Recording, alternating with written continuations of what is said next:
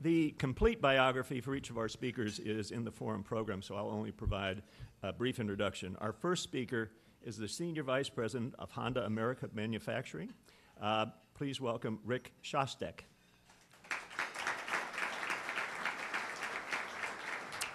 Our next speaker has worked at Honda's Marysville plant for 30 years. He is currently Senior Manager Rob May. And our moderator today is President and CEO of the Columbus Partnership, a frequent guest and sometimes monitor, and that's Alex Fisher. Alex? On behalf of our sponsors, Cornucosing and Castor Connections, it's a lot of C's, welcome our panelists, and also Alex, here's the mic.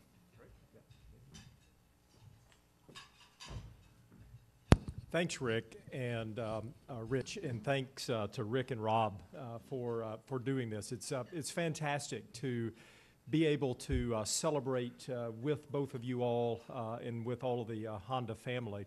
And as I kind of lead into the first question, just consider for a moment that in 30 years that we've seen a operation grow here in Ohio and in Central Ohio to 13,500 employees, $8 billion of capital investment, 15 million automobiles produced during that time period, 18 million engines, 14 million transmissions, $7 billion of annual purchases in the state of Ohio from suppliers. I think first we owe all of you and all of your colleagues a big, huge congratulations and thank you.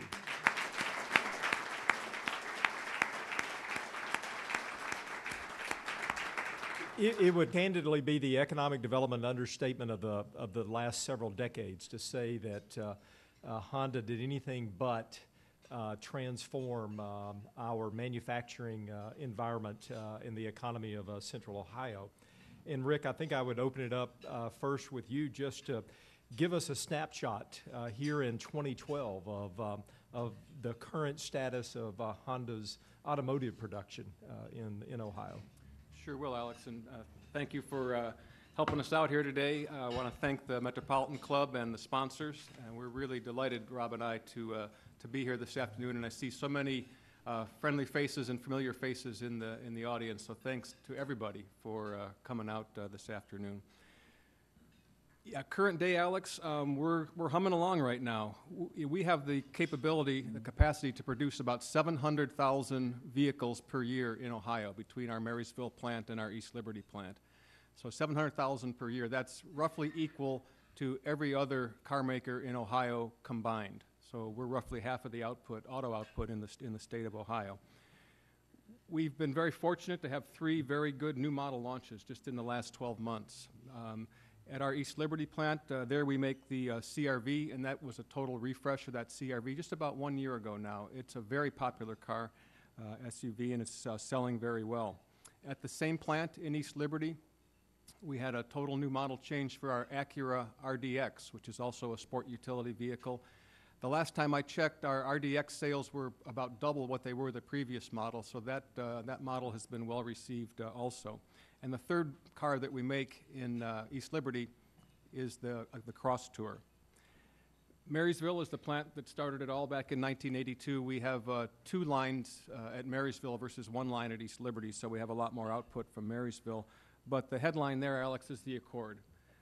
It's sitting outside there. If you didn't see it when you walked in, we have the first version that we made and also the latest version. It's interesting to see the changes over the years, but that car has been really well received. It's in a very competitive segment of the market, but we're happy with that vehicle. And we also produce in our Marysville auto plant the Acura TL. At Marysville, where Rob works, we're increasing the output early next year by another 100 units per day to get us up to, what's that again, 1,900 per day will be coming out of Marysville as of the beginning of 2013. And as you mentioned, Alex, our parts suppliers are really, the supply chain is a really important part of our business. And by the way, I know there's a few suppliers here. If there's Honda suppliers in the audience, please raise your hand.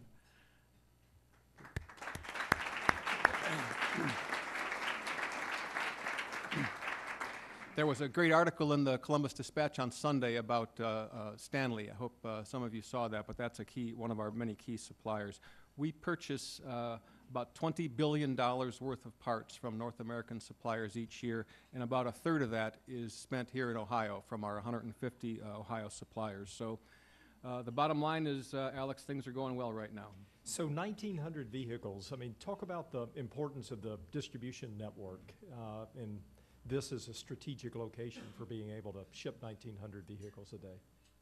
Yeah, it sure is. The majority of our vehicle shipments are departing the Marysville site by rail, obviously by truck for some dealers who are closer here, but mostly by rail, heading down towards Cincinnati and then heading out from there.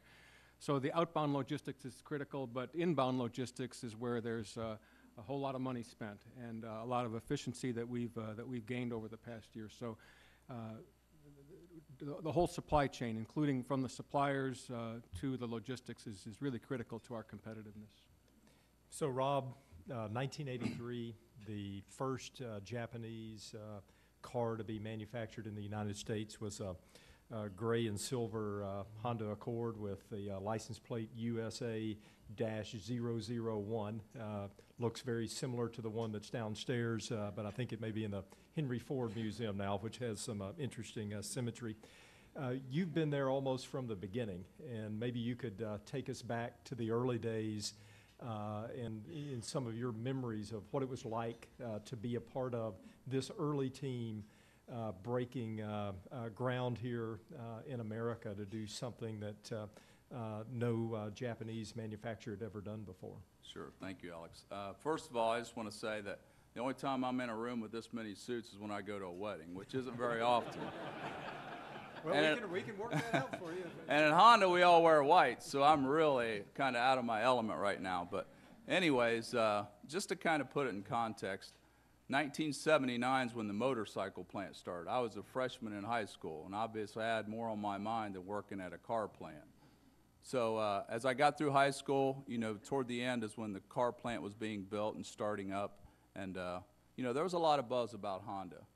And I tried to get in there. It took me a couple years. I actually stopped along a pizza shop for a couple years and made pizzas for a little bit. But eventually got an opportunity to work at Honda. And I remember the first day when I went in, and they told me I was going to welding. I'm thinking, I don't know anything about welding. And then when I got inside of welding, I was even more petrified because there were sparks flying everywhere and people were doing things, sealing by hand. It was crazy. But anyways, the team that they put us in, because there was about 20 in my group, I believe, at the time.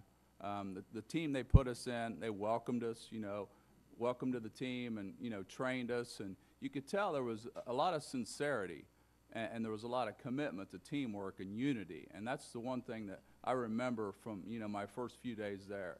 And opportunity, if you were ambitious and wanted to learn other processes, there were people there ready to help you and train you and kind of get you on the path that you wanted to go down. So, I really felt good about the first 6 months there. And it kind of, at some point, probably thereafter, transitioned from a job for me to a career. I mean, I love Honda. I can't imagine working anywhere else. I've been there not quite 30 years, 28 years. But nevertheless, great company. It's just been a fantastic experience for me. So you're pushing on your 30th high school reunion, and what would you say? What would you say to? What would you say to the current high school students who are coming through and thinking about jobs in Central Ohio and your own career path? And I think that for too long, many of us have thought that manufacturing became a dirty word as opposed to the word that really is central to the American economy. Well, I would say, give it a try. I really think that in the last 30 years, the way we built the car then versus today, it's much more efficient. The environment is much better for the associates. We've done a lot of automating processes. Back in the early days, we had to do a lot of things by hand. You had to lift parts and seal and spot weld and do all those things that require obviously a lot of fatigue on the body. But over time, we've made some nice adjustments and implemented automation. So I think there's there's definitely opportunity out there, and it's obviously a good paycheck. I went from making $3 an hour making pizzas to $9 an hour building cars, so it wasn't a bad step in the right direction for me. Alex, I really enjoy listening to Rob talk about the early days at the Marysville auto plant. And it reminds me that we do have someone in the audience here today who was the second plant manager of the Marysville auto plant, and his name is Scott Whitlock. Where's Scott? I saw him. There he is, way in the back there.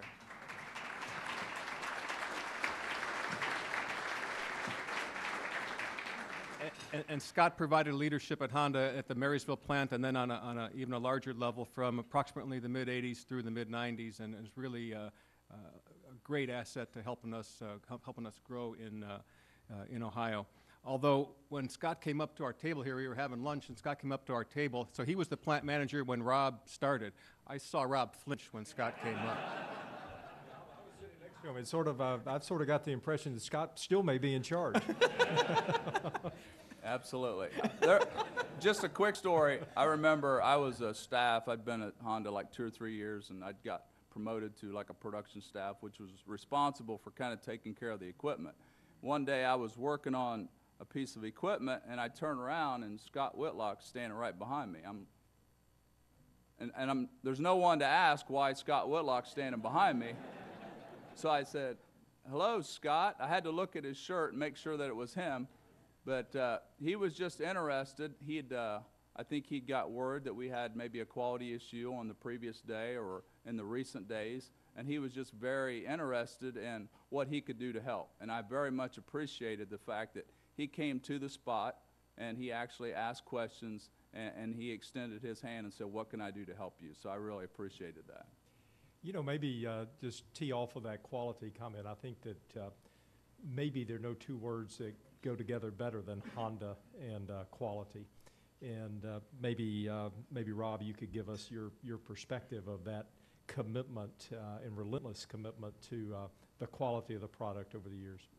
Yeah, I think quality is something that obviously we spend a lot of time and energy focusing on, and probably in the last few years, the competition's obviously closing in on us. So we understand that we have to do things differently, and we've got to take some kind of risky steps in terms of making sure that the quality that we provide to the customer is world class.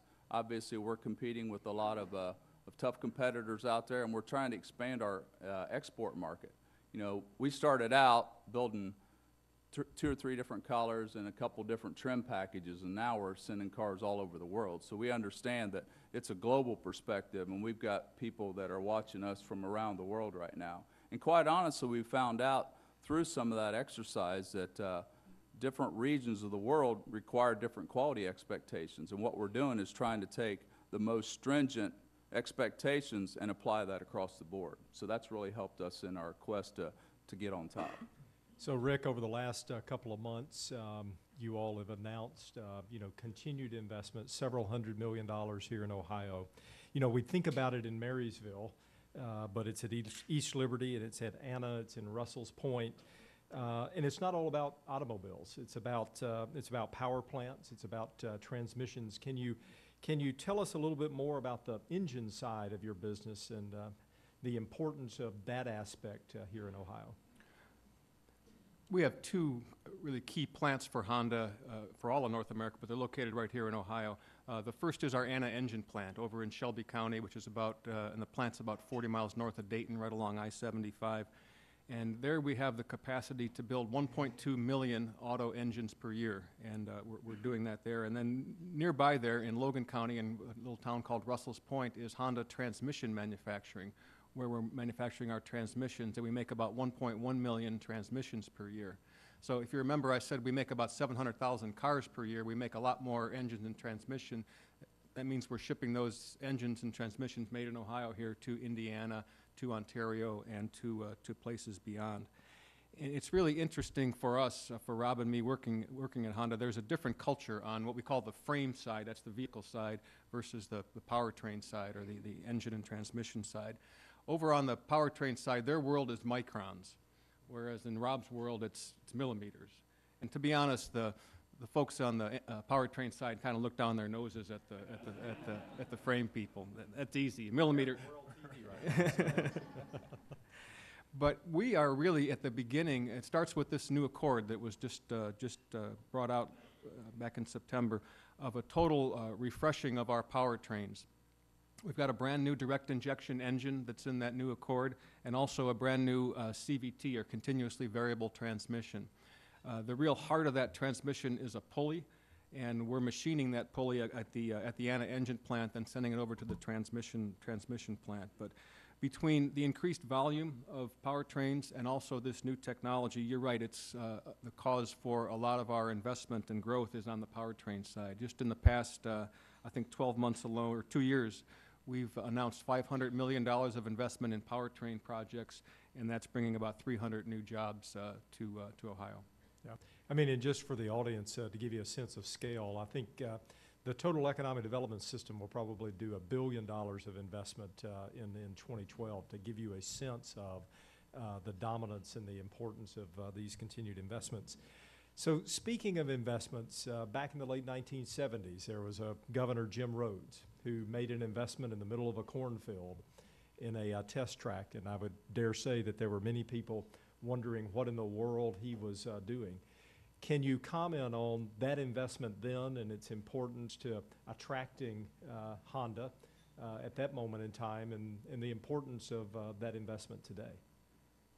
Right, you're referring to the Transportation Research Center, which is located in Union and Logan counties, and we own it, by the way. But it's really a little-known transportation industry asset here in Ohio. I won't do it, but if I asked how many people had heard of the TRC, I bet I'd get less than a third of the hands in this room that would go up. You're right, Jim Rhodes built it in the early 70s, and bigger was better for Governor Rhodes, and there's a 7.5-mile test track and lots of other testing facilities on that property. But I think it really was a key factor in Honda's decision to locate in Central Ohio back in the 1970s. In 1988, we started the Marysville motorcycle plant, then the Marysville auto plant. In 1988, we purchased the TRC from the state of Ohio and other property as well in that area. We did that in order to build our East Liberty plant, which opened up in '89, and also a new R&D center that was constructed on that property. So we own the TRC. It's basically a proving grounds. Again, a 7.5-mile high-speed test track, crash testing facilities, lots of other facilities. We own it, but TRC Inc. operates it, and TRC Incorporated is a nonprofit subsidiary of The Ohio State University. Honda's use of that asset is about 30%, so 30% of the use of the TRC is Honda. The other 70% is other OEMs, suppliers use that, and also the federal government uses it. It's NHTSA, the National Highway Transportation Safety Administration. It's their only facility outside of Washington, D.C. If there's ever a defect investigation on a car that's going on that NHTSA's carrying out, they're doing it at the TRC. That 7.5-mile test track, we've done our best and patched it up over the years, but it needed a total resurfacing, and we're in the process of doing that now with, I should say, the support of the Third Frontier and ODOT, who have supported that resurfacing. I think Governor Kasich and the administration really understood that that asset is not simply for Honda, that's for the auto industry. We're only 30% of its use. So we're going to get a nice, smooth, new test track, and we're going to need it because we have an NSX supercar that we're going to build here in Ohio, and that thing goes fast. So, yeah. Well, I was going to ask you about the NSX. So you're not only going to build it here, you're designing it here, which I think brings an incredible new asset to think about one of the world's great supercars, not only being built in Ohio, but being designed in Ohio. That's right. Our R&D operations consist of about 1,300 engineers in Raymond, Ohio. It sits literally right between our Marysville auto plant and our East Liberty plant. And Honda R&D Americas has the responsibility for the design and development of the NSX. So it'll be the first supercar ever produced in the state of Ohio. Stay tuned. Very soon we'll be able to pin down the exact location of where that will be manufactured. We'll be announcing that. You can announce it right here if you'd like. One of my mentors was Susan Inslee, and Susan used to say, "That's one idea."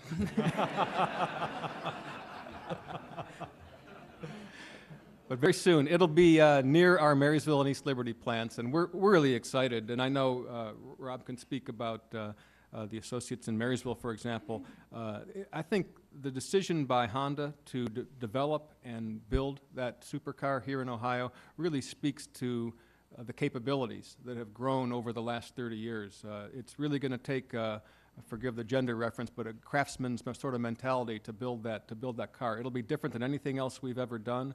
And I think our associates are looking forward to the opportunity to do that. Yeah. So you mentioned Governor Kasich's investment in the Third Frontier, which was, I think, a very creative investment by this governor that's evolving the Third Frontier program. But that's a little investment, especially compared to the billions of dollars that you've been investing.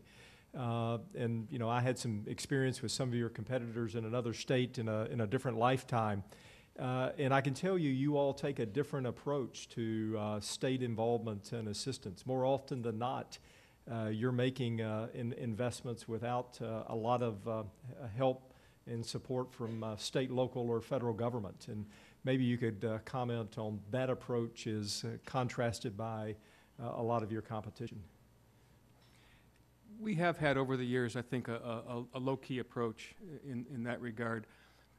It's not to say that we haven't had incentives, but when we are using incentives, we're really trying to make sure that they are for the betterment of the entire community and not just for us. So, for example, when the Marysville plants were first built, we needed to process our wastewater. So the state of Ohio did help with some funds to get a wastewater line from our site down to Marysville.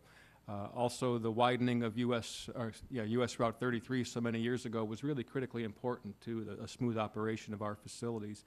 But yeah, every time I see Governor Kasich, he tells me how much he loves Honda because we don't have our hand out so often. So, but we kind of want to be the friendly neighborhood car company. We need to contribute to the community, to be a good neighbor. I spent about 4 years down in Alabama and at our plant in Lincoln, Alabama.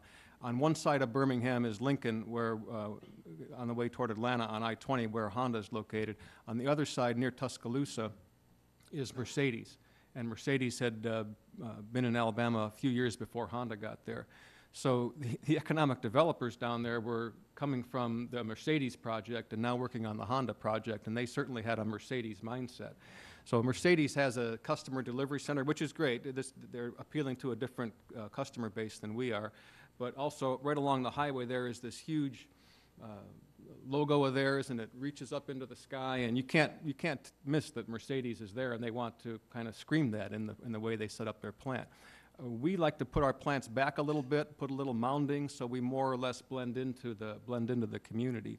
And the economic development people were talking about the different parcels of land required to prepare the site for our plant in Lincoln, Alabama. And they said to us, well, this piece of land right here you're going to need. And we said, why would we need that? He said, well, that's for your sign. And we said, what sign? Oh, you need a big sign. And one of the Japanese members who was on the team said, oh, no need sign, no need. That's our approach. Rob, maybe I'll take a little personal. You've lived in Japan. I can't imagine how many trips you've probably taken to Japan over your career. Would you have ever thought, growing up in Richwood, Ohio, a kid running around the schools and ball fields there, that you'd be living in Japan, doing everything that you've done? No, never. When I was growing up, my trips were usually inside of Ohio and once in a while outside the county. But a couple times I went out of the state. But I remember my first trip to Japan, it felt like I was on a plane for 2 days, This plane is as big as like 2 or 3 double wides stacked together. And I remember getting on there and they said, you're going to get 2 meals and there's movies. And I'm thinking, how long is this going to take, And about 13 hours later, we touched down, and I remember, Japan's obviously noted for their train system and very efficient. Everything's on time. But it's definitely an experience the first time you do it. When you pass one, go in the opposite direction, you kind of jump out of your skin.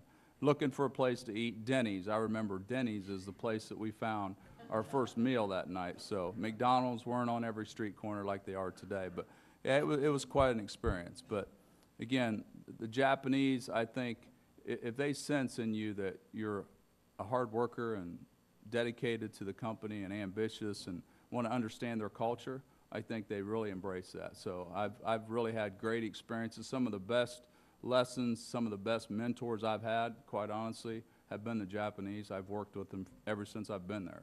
I've just been very blessed and fortunate to be able to spend time with them, not just inside the workplace, but also outside. So yeah, it's been quite an experience for me. So the last 12 to 18 months have been interesting challenges as one of the world's worst natural disasters hit the country of Japan, and certainly Honda was hard hit, and it had repercussions right back here to central Ohio, disrupting the design of the new Accord that's outside. Maybe you could take us back, either one of you, over the last year in the challenges, and I think all of our hearts poured out then and still do now to the home country of Japan, and your thoughts and experiences through that difficult time. Yeah, obviously it was a terrible tragedy, and you know, we knew a lot of the people that were there and involved in kind of where the epicenter was. We actually had about 7 or 8 families in and around the area within a 100-kilometer radius of kind of the epicenter of that. So obviously there was a lot of reason for concern. We actually brought all those families back until obviously the area got, you know, more safe.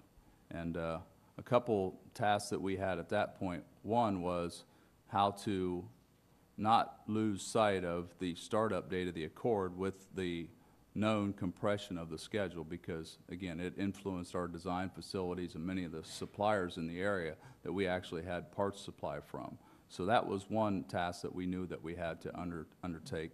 The second thing was we knew that with the impact of the suppliers, it was going to cause production interruptions here.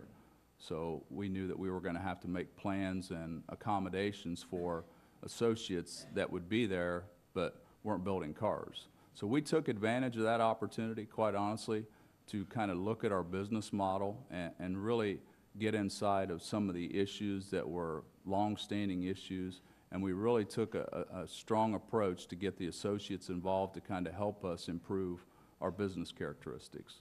You know, we called it FSI, Fundamental Structural Innovation. So it was, again, a time for us to really go out and work with the associates and try to better understand what their concerns were, what their daily struggle points were, and how we could make the business better as a unit. I might talk a little bit about the human side of that as well, Alex.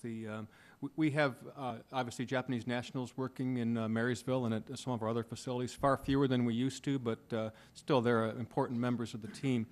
And some of the younger Japanese members that are working out in Marysville, they have a group, I guess you'd call it, and they work together to try to understand Western culture better and so forth. So they asked me to come to one of their meetings last summer, and the stated purpose was for them to ask me questions and to understand how Japanese associates can work better with U.S. associates and understand more about our culture and so forth. So I answered their questions for about 45 minutes, but then I was just dying to ask them some questions, and I kind of turned the tables at the end.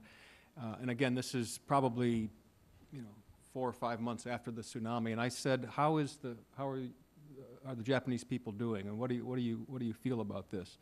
And they told me 2 things that I can recall. One is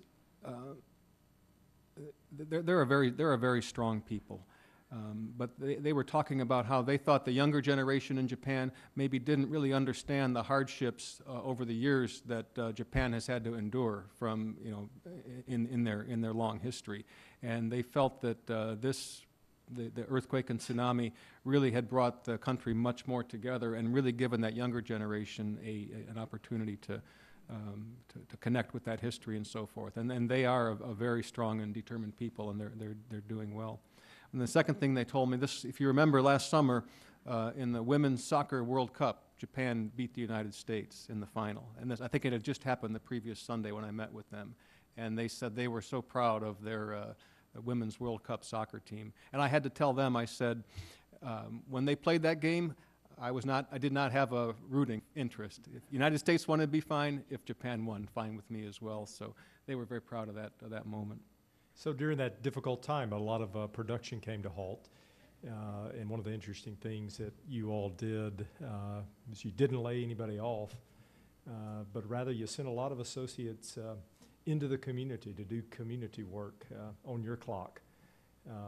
You might talk about that culture, and at the same time, I think I saw a stat recently that said $75 million of philanthropy that's flowed to big and small organizations all over central Ohio in a very generous way.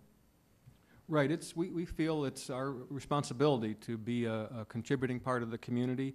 We did just pass that milestone of $75 million contributed over the years, and our footprint in Ohio, as I described, the powertrain plants and the frame plants, is basically from Franklin County, I guess, on the east, but all the way to the Indiana border. When we have associates from places like Darke County and so forth. So we try to do what we can and keep an eye on all those communities and really have philanthropic efforts there.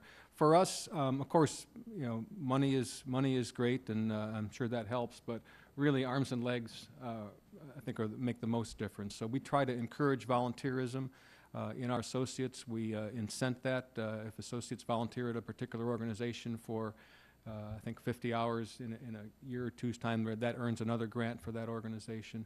And our associates are very kind-hearted and also very skilled. So when we had the production down situation, it wasn't a hard connection to make that, well, we can make a difference in the community if we're not able to build cars for a day or two a week. So our folks responded well, and thanks to Caroline and Wendy, who are sitting down there, who are part of our corporate affairs group, we arranged some of those opportunities, and as usual, our Honda associates responded well.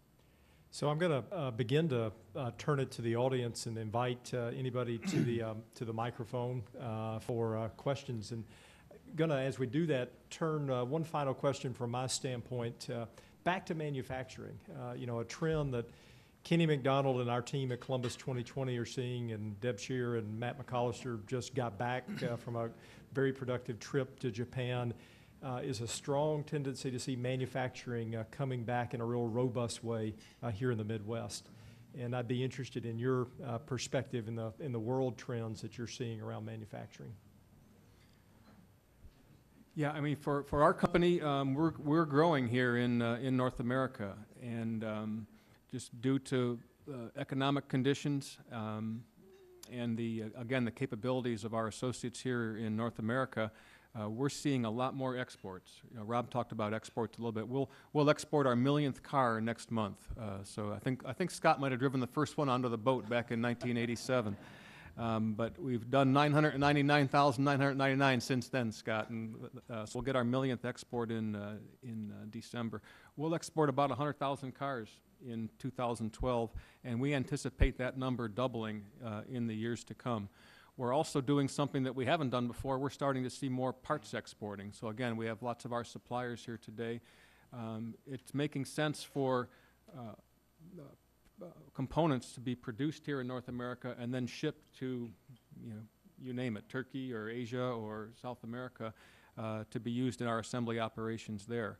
So we're seeing, and then also going to see more models develop here. We mentioned the NSX, but Honda has a couple of global models, things like the Civic, the CR-V, and the Accord. Those vehicles are sold throughout the world. And honestly, those vehicles have been developed in Japan up until now. But beginning with the next version of the Civic, which is a few years out, that vehicle will be developed here in the United States. And it'll be up to us on the manufacturing side to launch those vehicles first and then help other Honda plants throughout the world with their launch of that same vehicle. So we're really seeing quite a bit of new responsibility, new complexity come into our business, and I think we're going to need all the know-how and knowledge that we gained in the last 30 years in order to be successful in the next 5 or 10. Open it up. Good afternoon. I'm Jim Rutledge from the law firm of Bricker and Eckler. Congratulations on 30 years. Rick, I note you've worked with Honda not only in Ohio but also in Indiana and Alabama.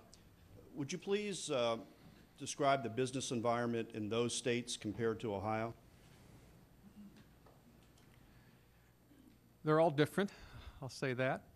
I think one of the real benefits that we're seeing lately in Ohio is when the Ohio sale tax was reformed back in 2005 with the elimination of the personal property tax and the establishment of the CAT tax. That really has been a big help to manufacturers. I'm also chair of the board of the Ohio Manufacturers Association, and I know our members are really appreciate that.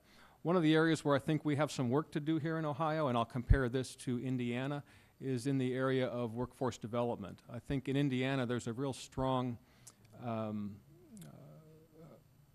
group that is helping to educate as far as technical skills. You know, for our production associates, the ones who build the cars and powertrains every day, we've been very, very satisfied with those associates. And the technology requirements for them have increased over time, but they're responding well. The weakness that we see is in what we call maintenance technicians or equipment service technicians. The factory floor of the 1980s is nothing like the factory floor of the 2010s. We're living in a digital world, and that the factory floor is no different than that. I think they've done a better job in Indiana to recognize that and to put together some kinds of training programs.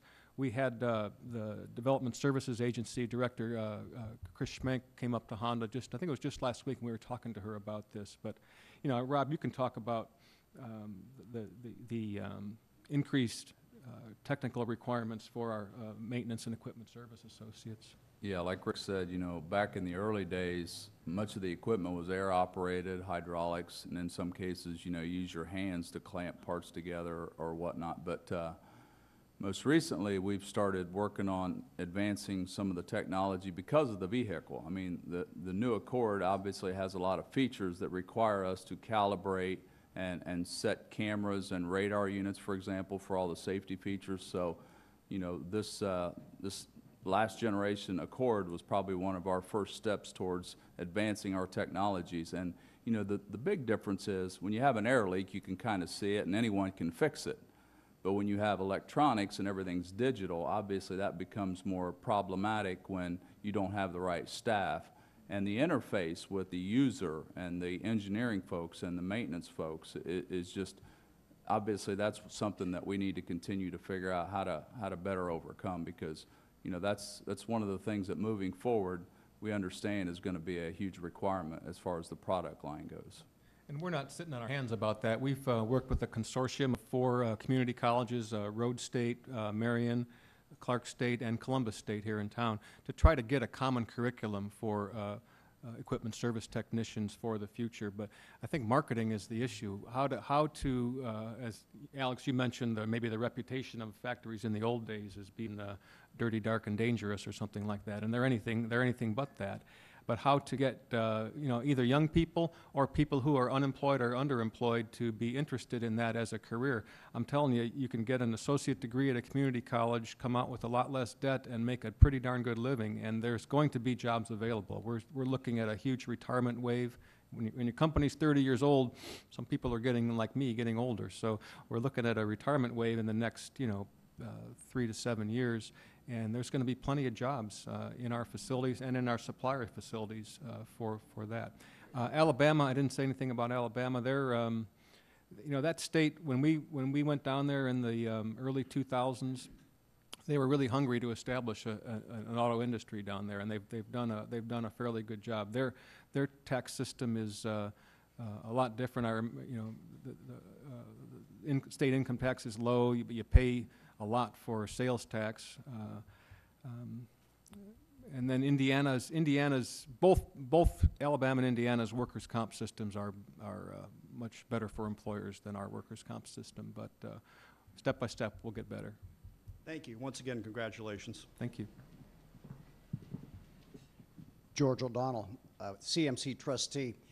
Rob, when you were an upstart employee on the line in '85, I was very likely going through the plant on a tour, and I was impressed with the percentage of robotics at the time. With the 2 cars out front, what percentage change have you seen in robotic construction between then and now? And then the next question, if I may, what different types of propulsion are you talking about for the next 10, 15 years of cars rather than petrol? I guess the first question, the automation question, from what I remember, we had very few robots. Actually, there was a lot of hand welding, a lot of hand painting, and a lot of hand installing and assembly at the time.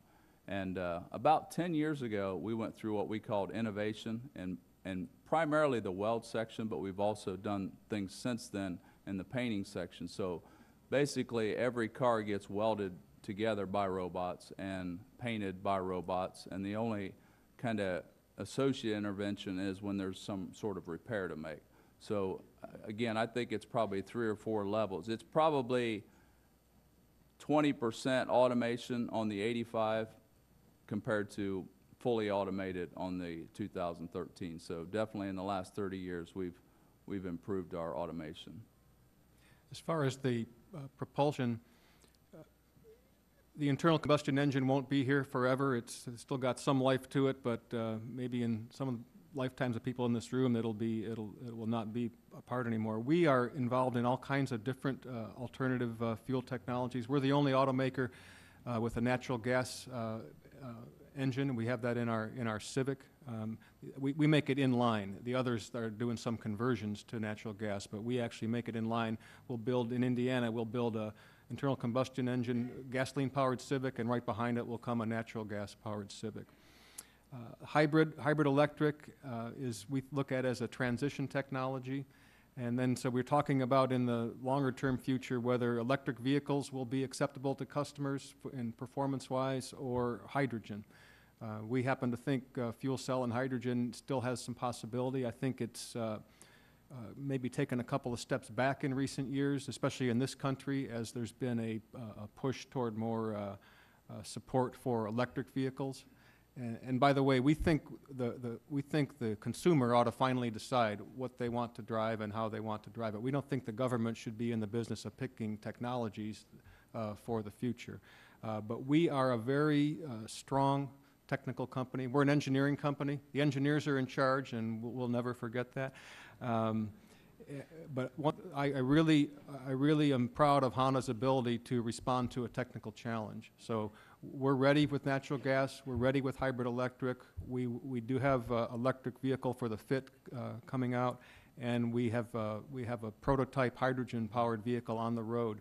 So we were talking about the casinos. We got cards all over the table, so we're ready to go where the customer wants us to go. And I don't think anybody, if you had a good crystal ball, you could make a lot of money deciding what's going to be the long-term future of propulsion for vehicles around the world. Time for 2 more quick questions. Yes, my name is John McKnight, and I work for Rife's Auto Body, a collision repair shop here in Columbus. So I'm in the automotive industry. Piggybacking on the question you were just addressing, Honda's always been established as a leader in the automotive industry, but it seems to me that you're taking a little bit of a backseat to some other manufacturers when it comes to alternative fuels, whether it be hybrid technology or others. Obviously, you're still very much involved in that, but there's the Toyota Prius and all of their hybrids, the Chevy Volt, and I might guess that a lot of people in the room have never even heard of the Honda Insight. Why is that? Why is Honda either taking the back seat or I don't know, why do I have that impression? Why aren't you guys out in the front with that? Thank you. Toyota's done a great job. The Honda Insight was the first hybrid electric vehicle sold in the United States years ago. We brought the natural gas car Civic out back in 98 or 99, I think it was. So we've had alternative vehicles out there.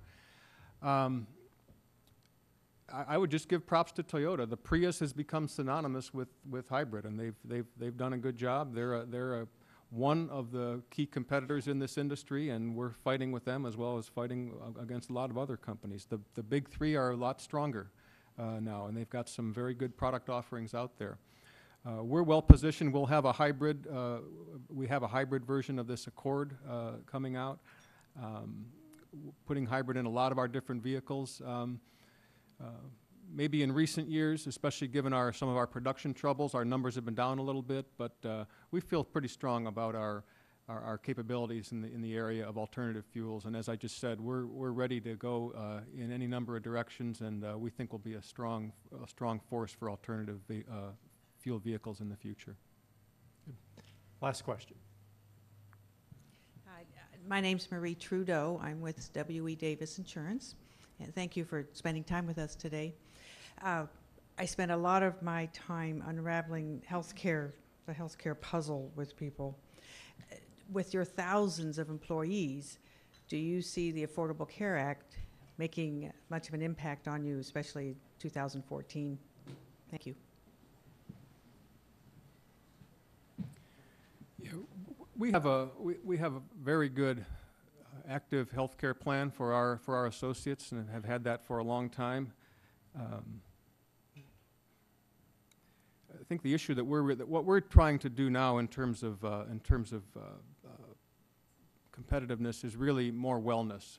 I think as a society, we have a little too many pounds on us sometimes, and maybe we have some other issues. So we're really trying to encourage our associates to go down the wellness route. We incent that. If an associate can accumulate a certain number of points either for getting preventative checkups, for running the 5K race, or doing something like that, then they're going to be eligible for a higher level medical plan than those who aren't willing to make those decisions. So I think we're still waiting to see how the healthcare plan pans out as it gets fully implemented. We don't have any intentions of making huge changes to our active health care plan, but we're really focusing on wellness right now. Thank you, gentlemen. If you care, I think the Metropolitan Club would love to volunteer to be the spot for the unveiling of the new NSX. It would be fun to do. We'll have it out at the track if you like. The other thing that Honda has brought to Ohio, and particularly to Central Ohio, and it's one of my hobbies, restaurants, is we have better Japanese cuisine in Central Ohio, thanks to you guys, than any place between New York and Los Angeles. I hope you all enjoyed today's forum. You can share this with friends by sending them to YouTube, and there's a link from our CMC website. Sign up for next week. $7 billion worth of Ohio tax loopholes. We'll all want to find some of those. And also, don't forget the Jingle Mingle on the 27th. We can continue today's conversation out in the lobby with some coffee and cookies. Once more, we want to thank our sponsors today, Corna Kokosing and Castor Connections. Thank you, gentlemen. And most importantly, Rick, Rob, and Alex, thank you very much.